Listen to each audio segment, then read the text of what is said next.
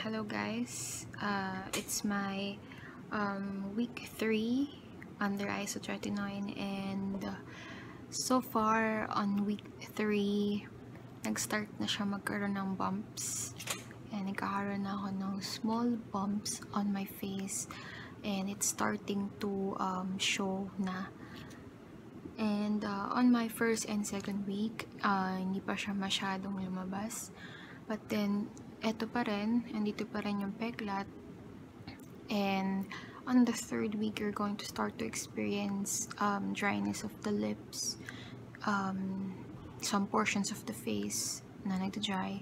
But then my dermatologist gave me a moisturizer. It's Oillan, and it can be bought sa dermatologist mo. And also she also gave me sunscreen, which is named Lab 46.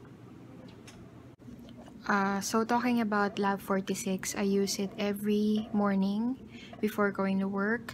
I apply liberally on my face, and of course yung mga spots na medyo red, yun yung mas kinakapalan ko siya para hindi siya masyadong kita. Yung consistency niya para siyang foundation. Para siyang foundation, pero hindi siya kasing full coverage ng mga ginagamit na foundation. And also, yung sinasabi ko naman na Oillan. Oillan is used as a moisturizer at night. You can apply it all over your face, of course. And in the morning, I use Avene, and in the evening, Avene pa rin yung ginagamit ko as face cleanser ko. And it's a foamy cleanser, pero it's not like Johnson & Johnson na super pabula. It's just a foam cleanser. It foams up when you move your fingers in circular motions while washing it. Be sure to damp your face first. All the products that I've said, I put a link below for you to check and see if it's effective on you. But then those are the products that my dermatologist prescribed me to use for over the time na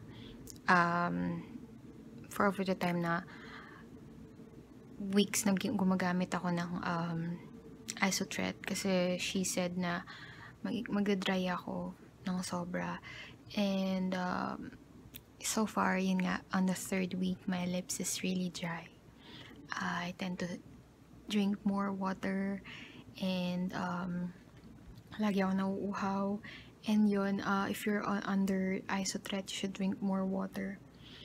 And for the updates, I'll update you guys for next week kung ano na nangyari sa face ko. I'll be taking another medication aside from Isotret. She gave me a oral contraceptive for my hormones, and it's also a medicine for acne vulgaris. So I'll just update you guys for the next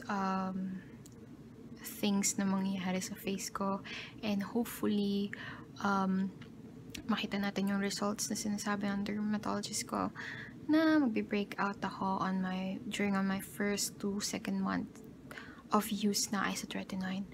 And see you again, guys, for my next update. Bye.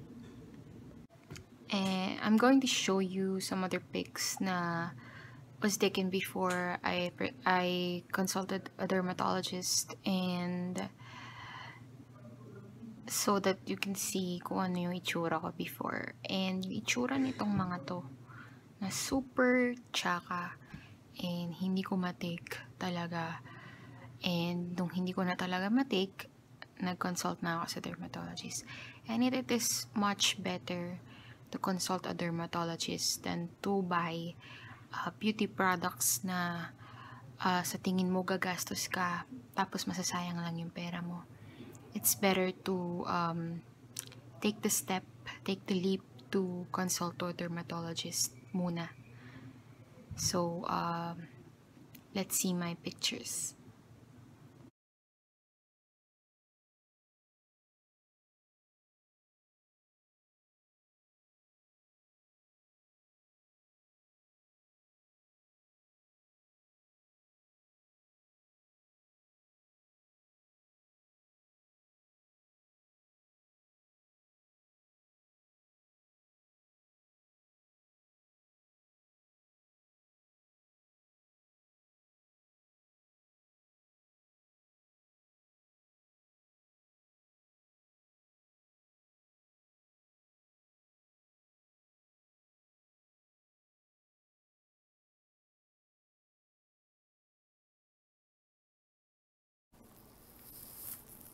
Hi, so this is my week 3, day 2, and super dry ng lips ko.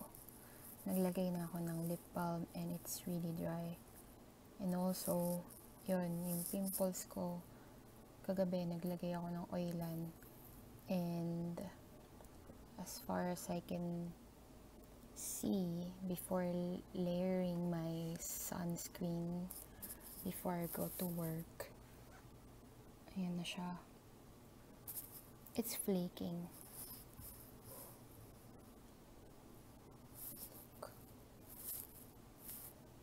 And this,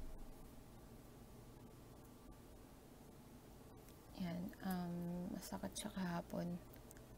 But then, it's not masakit anymore. And I'm so happy na there is something good with Isotretinoin that is happening on my face na. I'll update you guys for the next week.